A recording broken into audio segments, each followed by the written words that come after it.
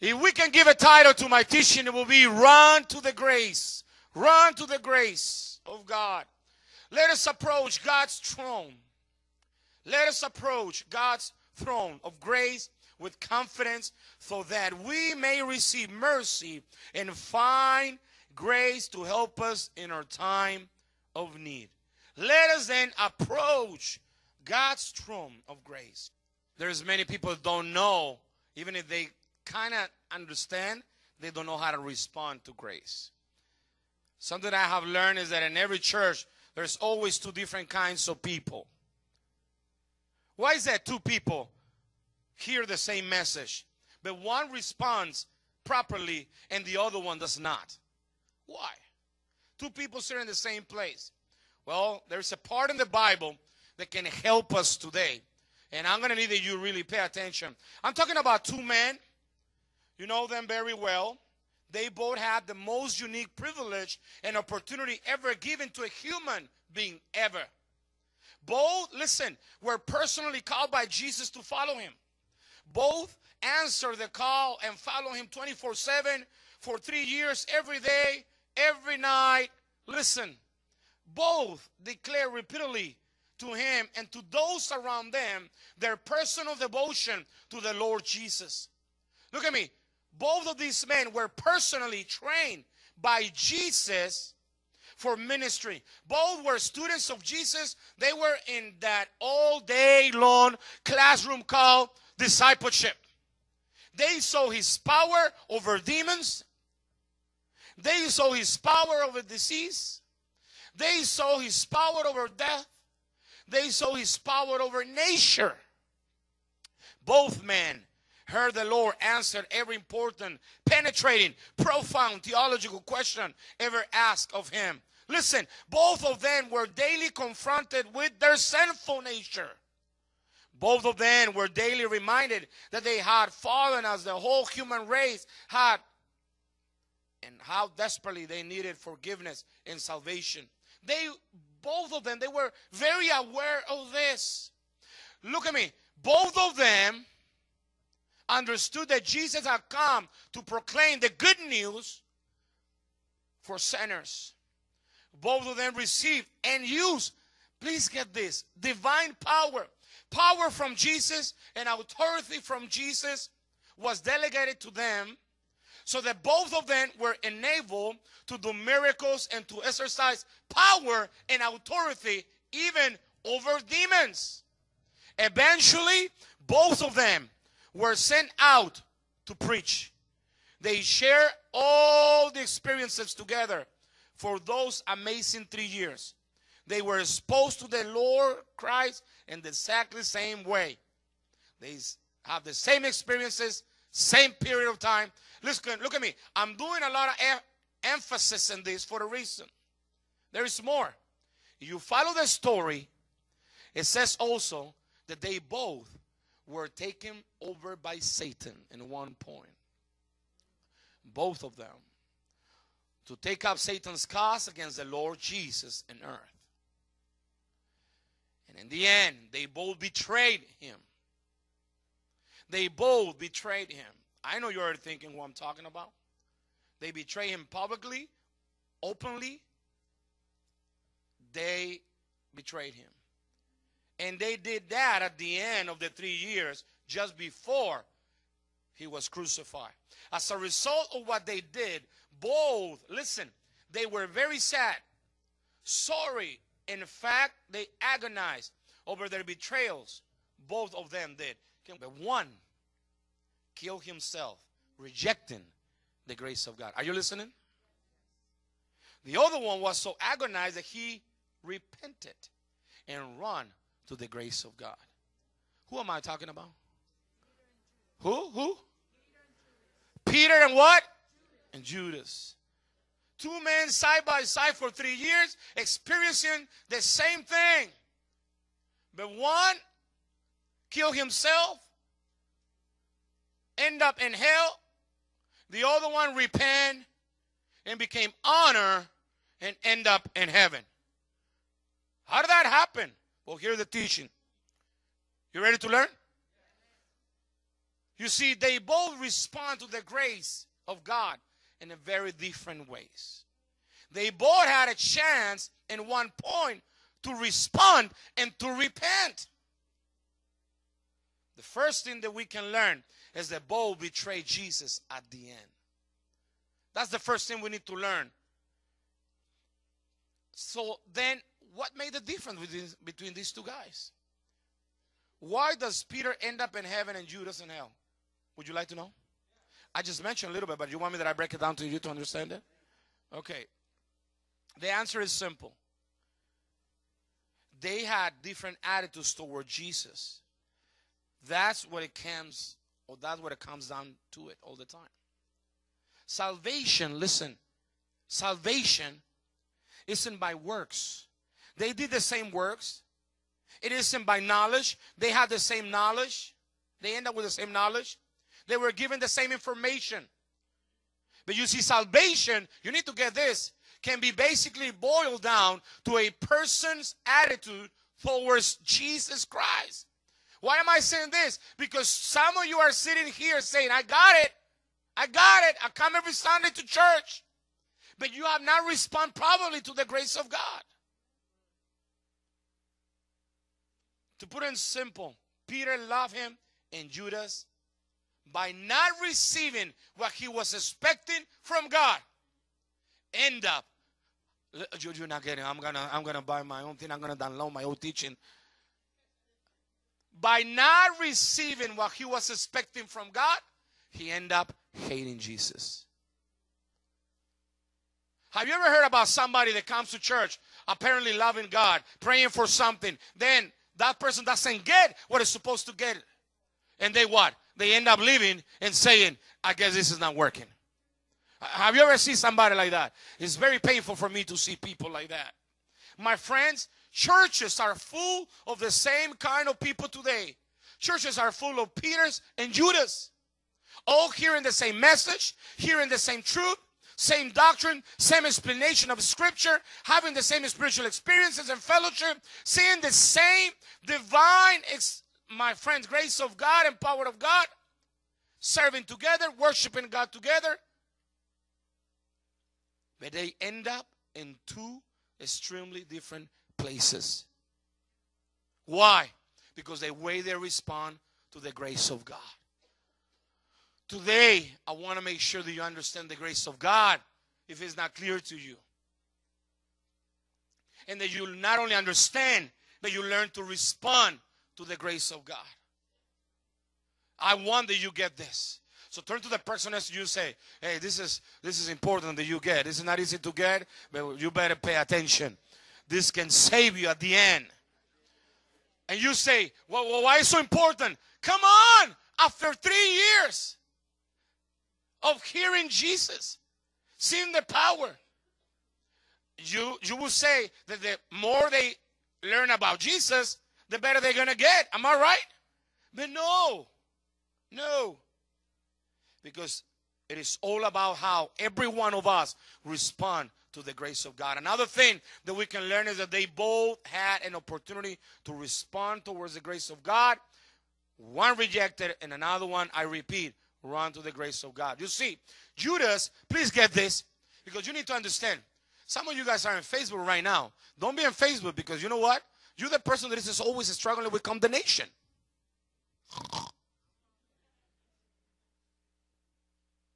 You're the one that is always struggling with condemnation, and that you literally, young people, are having thoughts of taking your life away.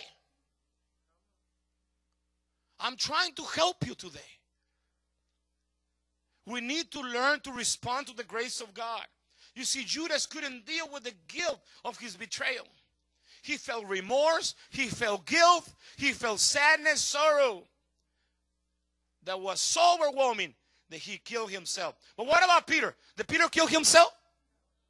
No, even that he had done the same thing. He betrayed Jesus, not for money, but nevertheless he was betraying Jesus by saying, I don't know this man. He rejected Jesus in the most important time of his life. Some people say what Judas did, it was very bad. Well, what Peter did, it was equals bad. It was as bad as what Judas did. We need to make that thing very clear right here. But now, how many guys want to see how the grace is manifested? This is the best part of the teaching. It's the best part. He was giving them the same attitude that Judas gave them when he was willing to sell Jesus. Who? Peter. And look at what it says in Matthew 26:75. It says, Peter, remember the word which Jesus had said, before a rooster sing, you will deny me 3 times. And he went out and wept bitterly. He didn't kill himself. He just went out and wept. Something happened. Why? Why he didn't kill himself like the other guy? I'm going to tell you. Would you like to know? Because I would like to know. Because I'm helping always a lot of people with this. And I have discovered, what is it? It is in the Bible. Something happened in that moment. What? You need to know about it. That in the middle of Peter's denial, as his denial was coming to its end, look at what it says in Luke 22:61. I found it. Would you like to know? Oh, man. Somebody wants to know this. Look like this side is more excited today, so I'm going to look to this side only. So if somebody's taking a nap, push him to the side and say, hey, wake up. Okay, you're in the wrong place. Pastor Tony will wake you up, all right? It says, look at what it says. And the Lord turned and looked Peter eyeball to eyeball.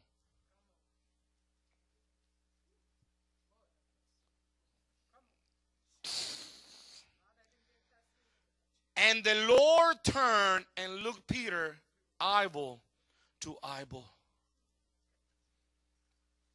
In the middle of the denial, in the middle of the betrayal. Say it like that? The Lord turned and looked Peter eyeball to eyeball. Why do you think he saw in those eyes? I'm going to give you the microphone because I'm not sure you're excited or you want to preach before me, but it's true. It is true. He saw the grace of God. Jesus' eyes in that moment was nothing but the grace of God. The Lord, look at what it says in Luke 22:61-62. The Lord turned and looked straight at Peter. Then Peter remembered the word the Lord has spoken to him. Before the rooster crows today, you will disown me 3 times. And he went outside and wept bitterly. But it says that the Lord turned and looked straight at Peter. Let me explain this. When Judas and Jesus' eyes met in the darkness of Gethsemane, Judas kissed him with a kiss of hate, the kiss of a hypocrite. See, Jesus saw him eye to eye. But in that moment, he couldn't see the grace of God. When the eyes of Peter met the eyes of Jesus, he was crushed.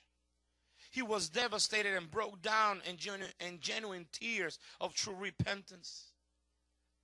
I don't know if you understand this, but I have to see only the eyes of my son or my daughter or somebody that I love sometimes to know what is going on in the inside. How many know what I'm talking about? How many know that sometimes our eyes can express? Like sometimes I'm telling Natalie, I need that you do this. And then she see me with those eyes. How many know what I'm talking about, right? And their eyes are speaking right now to me.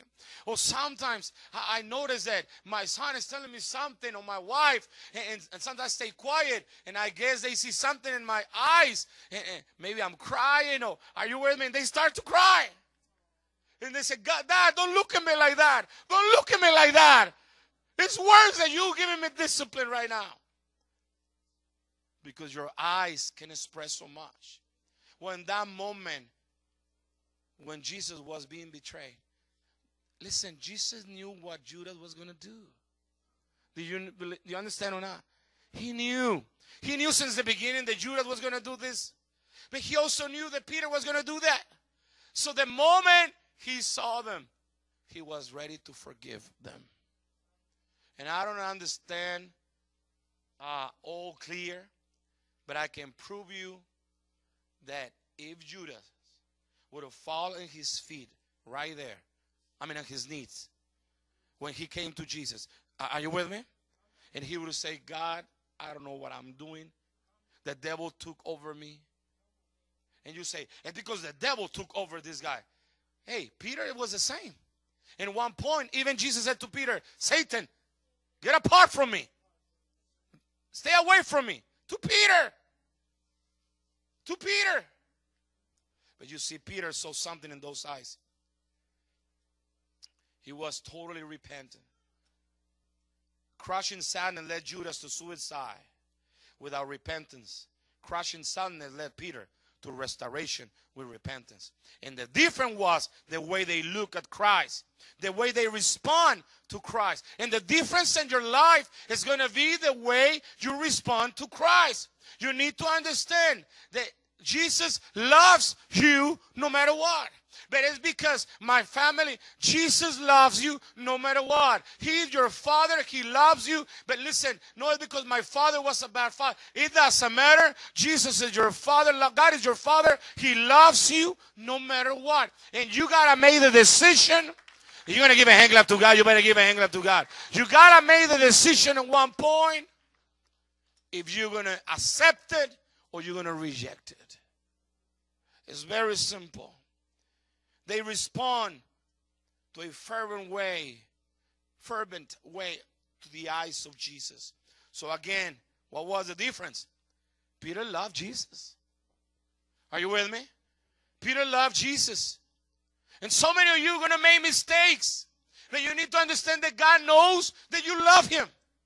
The problem is when you start to walk away and you start to get angry with God. Are you with me? And that's what happened. And Judas ended up bitter with hate in his heart, leading him to never repent. Little by little, Judas was more concerned. And you follow the story of Judas, was concerned about the money. We should give that money to the, we should do something, not giving it to the. Are you with me? Always thinking about the money and blah, blah, blah, about what was important in this earth. Nowadays, people try to do it on their own. Look at me. People are trying to do it on their own. I'm here to tell you, you can. We can't. It's only by the grace of God that we can stand. Let me try to explain. And this is the main thing of the teaching. The last thing we can learn today is that we must be careful, because one day I learned something and I'm going to give it to you.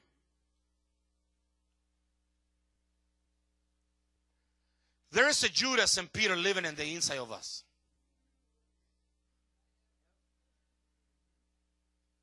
I want to make sure that you digest what I just said right now. Because everybody would like to say, there is a Judas living in me. No. My friends, don't be too hard with Judas. Don't be too hard with Peter. Because they live in you. Are you with me? He said, no, the Son of the living God lives in me. Yes, that's true. The Spirit of God lives in you. But how many know that our nature is very equal like Judas and Peter, my friends? Come on, be honest. Come on, you better give a hand clap to God. Our nature is very similar to Judas and to Peter. They live in the inside of us. You see, the Judas is the one. Who is the Judas living in us? Is the one that wants to fix the bad, but only to feel better. I want to fix it only to feel better. They're not really repentant. They want to feel better without repentance. Then the Peter in us is the one that may try to do what is right and believes in himself, trying to do what is right. But at the end, he just fails like the other one. What are you talking about? You're confusing me. No, that's what the whole teaching is about. Judas and Peter lives in us. They both in one moment, they fail. The teaching here is not about Peter being good. The teaching here is that no matter what, we're going to fail in our own at one point. That's the whole teaching. The whole teaching is that even Peter said, if you remember, hey, I will not deny you. I'm going to die. These bunch of losers, they're going to deny you. But me, Okay, the teaching is to help you with condemnation, with sadness, when you don't understand why you make a mistake. I'm helping you so you can walk out of the situation and move forward, because Jesus has the best intentions to make you better every single day. But you are too hard to you, not understanding that there's a Judas and Peter. Come on, you better give a hand clap to God living in you. I know somebody's like, what are you talking about? My friends, the truth is that none of us can do it on our own. We must run to the grace of God. You see, Judas is the one that no matter what is going to do wrong. Are you with me? That's the bad part in us. That's the one that is obstinate in doing wrong. And you say, well, I got the nature of Jesus Christ now in me. And how many say praise the Lord? Okay, how many say praise the Lord? Why do you end up doing wrong things? If Jesus lives in you and lives in me, right, the Spirit of God, Paul said very clear, I want to do what is right, but the battle inside me sometimes wins, and I end up doing what is wrong. I'm not here saying to you, hey, go ahead and go and do wrong. See, that's the opposite of what I'm saying. I'm saying that you cannot do it on your own. You cannot be prideful and say, I got the power of Jesus. I got the Peter living in me. Guess what? Peter himself betrayed Jesus. And all of us without God, we're going to betray Jesus. All of us without the grace of God, I don't care how strong you think you are today. Tomorrow, you may be going to have a weakness. Because you know what? God said very clear that it's only by the grace of God. That's why we got to run. Come on, you better give a hand clap to God. That's why we got to run. We got to run. We got to run to the grace of God. We got to come to the grace of God and embrace the grace of God every day, every moment. The love of God. What is grace? It's a love that I don't deserve. It's a forgiveness that I never worked for. How this can happen? We don't deserve it. We deserve judgment. But why? See, your mind and my mind cannot understand it. We can't. But you know what? I'm not going to be battling. I don't understand it. I don't understand it. You know what? Forget about me understanding. I'm going to run to the grace, and I'm going to embrace the grace of God. I'm going to see those eyes, and those eyes are telling me, I love you. Oh, come on, you better give a hand clap to God. My friends, if there is something that we need to communicate out there, it's not judgment. It's the grace of God. Freely we receive grace. We must communicate what? Grace. Grace. People already feel bad enough about what they got going on to still use to hurt them more. I hear recently that God, the love of God, it was like the sun. How many believe that the sun gives us light? Without the sun, we will be always in darkness. Am I right? But you see, the sun not only gave us light, the sun also gave us warmth. Are you with me? Without the warmth, we would be frozen. My friends, Jesus Christ came to give light, but also came to give the warmth, the grace. So when we communicate in light, okay, anybody's getting, please get this right now. When we communicate in light, we must communicate the warmth of the grace of Jesus Christ. Come on, you better give a hand clap to God, my friends. Amen? The worm, did I say it right? The worm. I'm saying it very bad. The heat from God.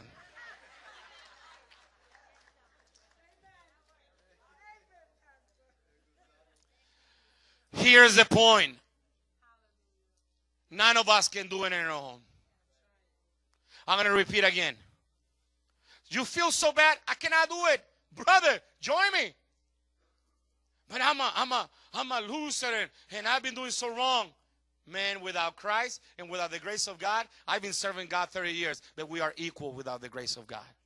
I cannot stand and say, I got 30 years almost doing this. Without the grace of God, I have nothing. That's what I run every morning, to the grace of God. So what are you saying? It doesn't matter in what point of your life you are, you got to run to the grace of God every day. You better give a hand clap to God, my friends, so you're getting this. You got to run to the grace of God. If you remember, after Peter's mistake, Jesus is crucified, and the day of his resurrection, and the day of his resurrection came, and look what happened. In John 23:4 it says, so Peter and the other disciple, they were told, this is what happened. They removed the stone. So Peter and the other disciple, they started for the tomb. Both of them were running. They were what? How many say praise the Lord for that phrase? Both were running, but the other disciple around Peter and reached the tomb first. I'm talking about John. Just like the verse says, Peter and John ran towards the tomb. And he finally realized that he had to run towards the grace of God. Amen? Then there, Jesus gave him the opportunity to embrace his grace later. When that happened, if you remember, later when Jesus appeared to them, when they went back to fishing, and after they had caught a miraculous, or what is called the miraculous catch, Jesus gave them, to Peter, gave him the opportunity to embrace his grace by asking him 3 times, Peter, do you love me? Which was for his complete restoration. You see, 3 times he had denied him. How many times? So 3 times he was able to confess. It's only, you know what he was saying? I love you. Oh, and then God said you should do this and that. Peter, do you love me? I love you. Well, you got to do this and this and that. The 3rd time, Peter, you love me. You know why he said? It's only by your grace. In that moment, Peter said, you know everything, Lord. I do love you. It's only by your grace. In conclusion, I need to say this to you. The Bible says that by the blood of Christ, we are set free. That is, our sins are forgiven. How great is the grace of God, which he gave to us in such large measure. How great is the grace of God? It's grace to bring forgiveness from our sins. It's great to give us forgiveness every time we make mistakes after we know what we're supposed to do.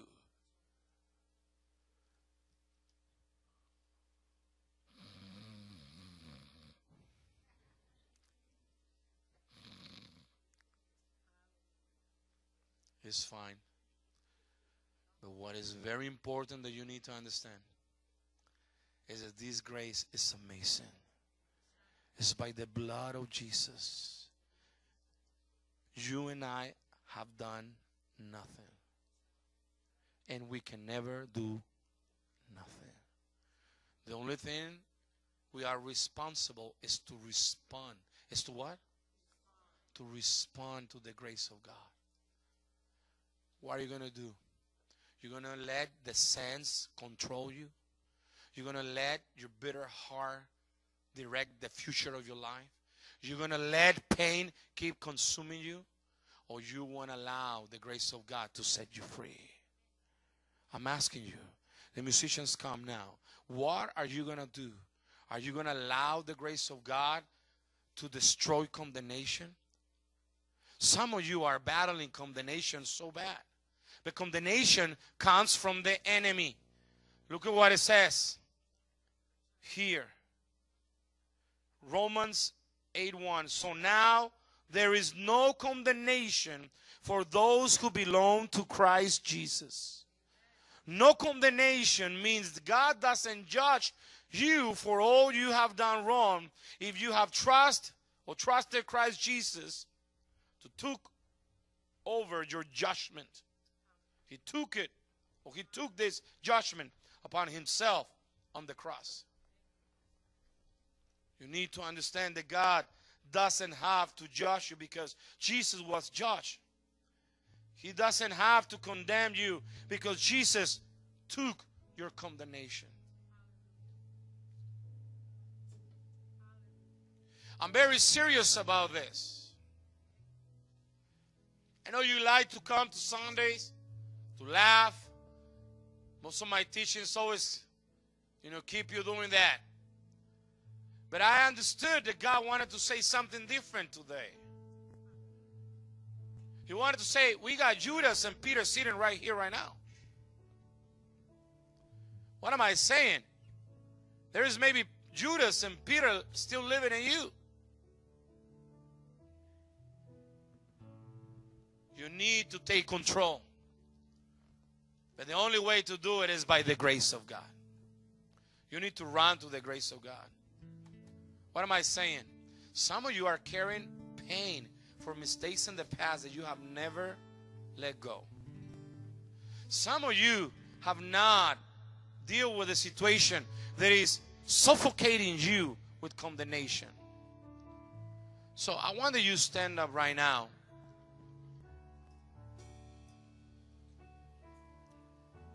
And I'm literally going to do something. Close the side, turn it off the side doors. The side lights, please. I want you to close your eyes and think a little bit about what I said to you today. Peter made the same mistakes that Judas. So what was the difference? The way he responded. And you can respond today in the same way.